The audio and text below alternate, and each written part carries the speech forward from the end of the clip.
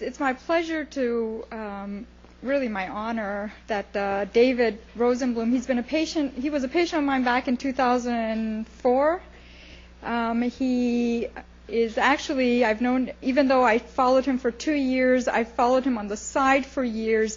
He is a previous renal failure patient, ended up on dialysis, ended up on a very special form of dialysis, which he'll talk to you about, and followed by transplant. And he agreed to come here to discuss with you guys his history, what he's been through, and then at the end for you guys to ask him questions. And I can tell you that he sent me his presentation, and I was telling him today I was in tears when I was reading it. It really is, when you hear it from a patient standpoint, things are different. When you are actually going through all these things that we're talking about, how it really feels to be the patient. And so he has written up his memoirs, which actually is going to be published, I guess, pretty soon.